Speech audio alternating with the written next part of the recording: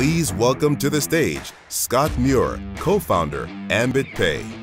Hello, hello, hello. Hi, my name is Owen Scott Muir. I am a child, adolescent, and adult psychiatrist by training, and there is a clicker here so I can advance slides. That's magic.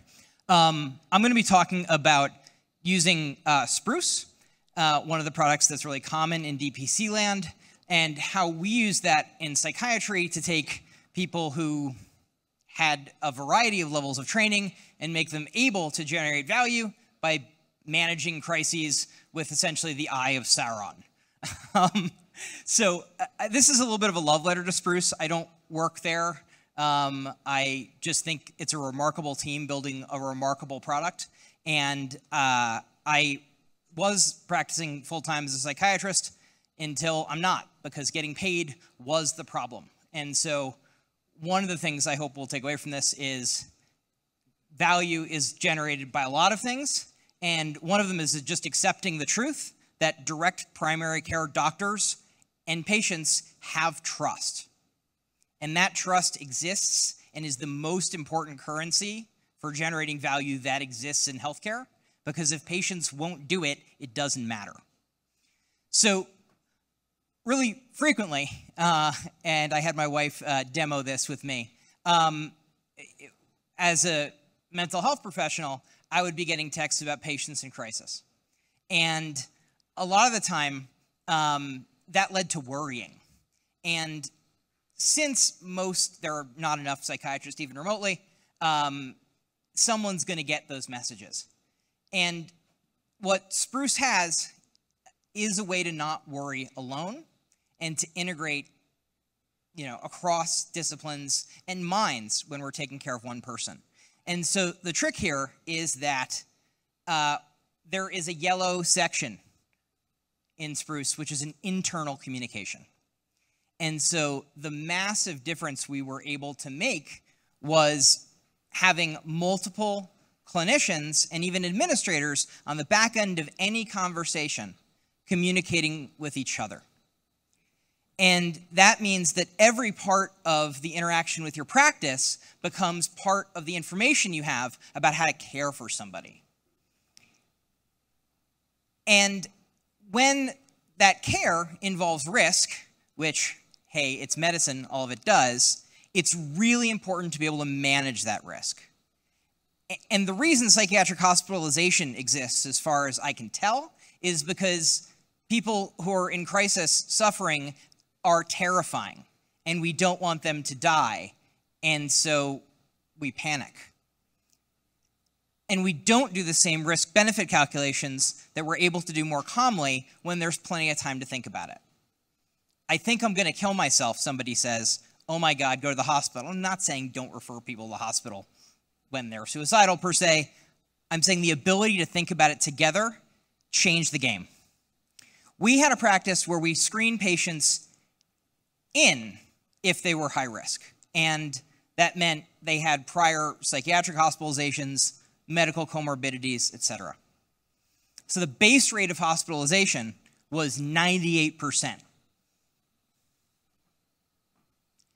That dropped to 1.2% after a year in our care across the entire 1,500 patient cohort. And that sustained over 2 years. And that got us contracting that was unique and let us bypass prior authorization. And the way we did that, the magic wasn't anything whiz-bang. It was literally having the ability to not worry alone. And so when someone would message in a crisis, we actually had the ability, because Spruce built it for us because we asked, that's why working with tech companies and engaging with industry is helpful, they were able to build a crisis page. We were able to have people be on the crisis team. And so when a patient was having a crisis, there were 1, 2, 3, sometimes even more licensed physicians and clinicians documenting in the medical record, at which point you will never lose a lawsuit. Because you have the documentation that other clinicians in the community, sometimes in real time, agreed that what was happening was the standard of care. and it was done effortlessly and essentially passively from our perspective. Not worrying alone is magic. And I'm going to leave plenty of time at the end of this for interaction and questions, because I imagine you may have some for me. Doing this work, one of the things that we discovered was that the ability to not worry alone also meant not worrying across disciplines. And in the time since I started using Spruce, they rebuilt their entire system so that you can collaborate across practices and within them. And so as a direct primary care practice, if there's more than one other person you're working with, or you work with anyone else who's using a system like this, and you talk to each other, that's both medical legally good, helps your brain make better decisions, doesn't just have to be about crises, but generates an ability to worry less and to make better decisions. Because at the end of the day, what's going to happen if someone does something dumb and expensive? And they go to the ER and, there isn't a magical solution that an emergency medicine colleague or an inpatient psychiatrist is going to do for your breakup. But the human connection and saying, look, you took what you told me was 2 Tylenol. Let's make sure that's the case. And then I'll talk to you after you get discharged at 5 tonight, if that's what they want to do. And that communication was the technology to drive hospitalization rates down, down, down. Fundamentally, I think there aren't enough psychiatrists, and there won't be. We're retiring at a massive rate because that's how we opt out of the system. And there are going to be a third fewer psychiatrists in just about 10 years. And there are already only 30,000 of us. So referring someone to a psychiatrist, and that's mental health, but medical, unfortunately. It's an important option, but I don't think it's the actual solution. I think it's collaborating together on these really important questions in people's lives, which, the choice of Prozac or Zoloft might matter, but mostly it's being able to stay calm and work with patients in a way that lets us not be freaked out. And that means having another human around to think together with. And a system like Spruce let us do that. And that's the story I wanted to tell, is that not worrying alone is magic and kept patients out of places that are really profoundly unhelpful. Any kind of thoughts or questions about the interaction with psychiatry is welcome, but here's the real point when you're doing your conversations around contracting.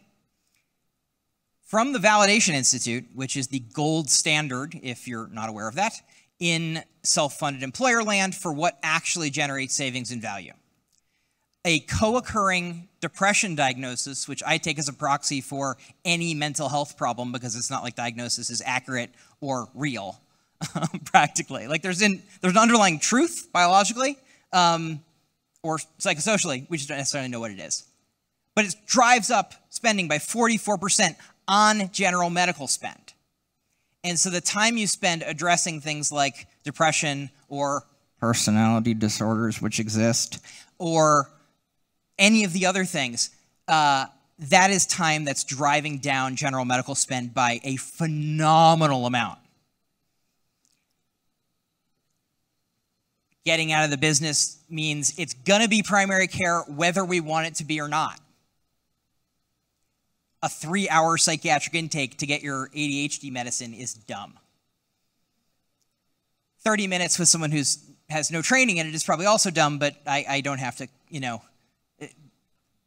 decide that. I just have to know that there are too many people and not enough of us. And I'm going to refer you to a specialist at my QVC Moment Clinic.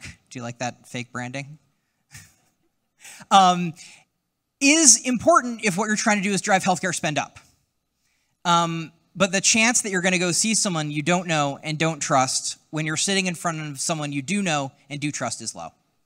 And that's it. The digital curbside is here. I think Spruce is one of the ways that can happen. And I wish I was a paid endorser. I am consulting with Spruce now about getting this to more people, but mostly because I'm an evangelical. for help. Thinking together is the tool. And just this week, a paper was published showing collaborative care in outpatient mental health is saving $78 per member. And that's a 1.7x ROI. And that kind of data is the kind of data that gets contracting done. So working together to make care better, measuring it, and then feeding that back in our effortless documentation is my pitch today. My company is called First Tracks, and we work around alternate payment models for things that actually work. Ta-da! Hint Health, thank you for having me. And I didn't have to rant about the matrix and pharmacy benefit managers, but that's because the Federal Trade Commission is investigating the top 6 as of yesterday night. That's just true. I rarely see like bangers of a release from the FTC for information, but like it's a banger. Any thoughts or questions from the audience around the interactions I talked about? Nothing. I do want to, by the way, thank Hint and particularly the sound folks who are rocking the playlist of this conference.